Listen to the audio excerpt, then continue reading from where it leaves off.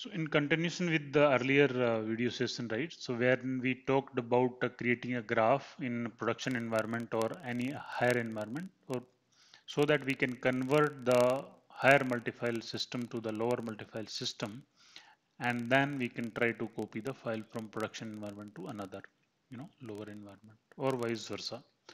So let's see one command which is provided.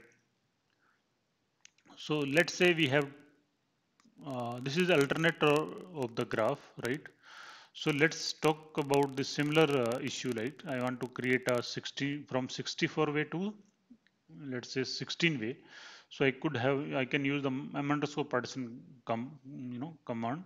Then there will be a source URL of source MFS file system, then the destination multifile system path, and the DML, which is obviously would be the same from source to destination, and then the key if it is there.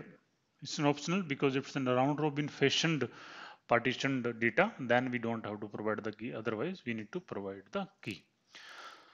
So basically, it is in command prompt thing actually. So we don't have to create any graph and all. So this is an alternate method of doing the same thing using graph, right?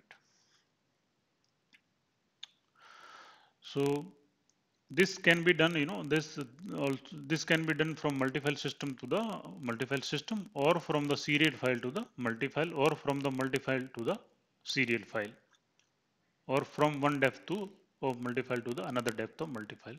Right? So there are three things we can do over here. So on top of that, right? So I told, right, first we need to convert the partitioning depth, and then we need to copy. So we cannot straightway copy the data from one environment to another. We need to have communication between, heterogeneous communication.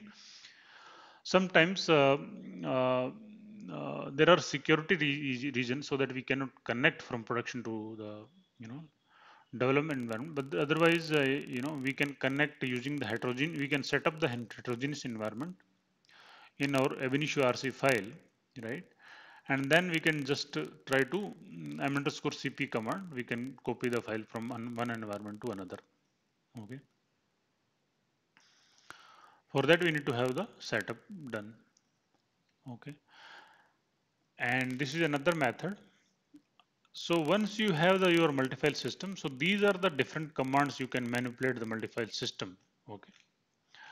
So these are the m_mv command, m_mcp command, m_gzip for the compression and decompression, right? So these are all command can be used to manipulate or move the files, multifile systems actually.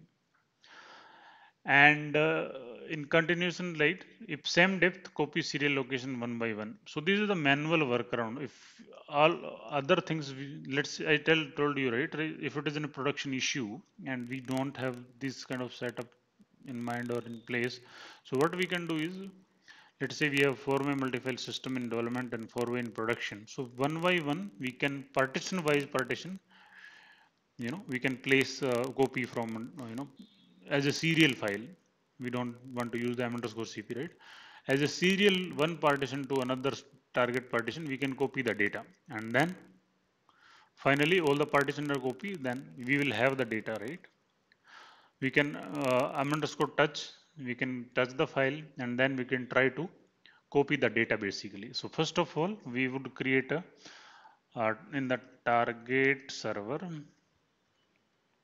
what we can do is we create the m_touch mfs name, ms file name. So if you do that, you will be creating the structure of the mfs. So you can copy the from the source partition. I said, right, partition, source partition number 1 to the target partition of number 0, 0 to 0. So likewise copy we need to do, so that we can do.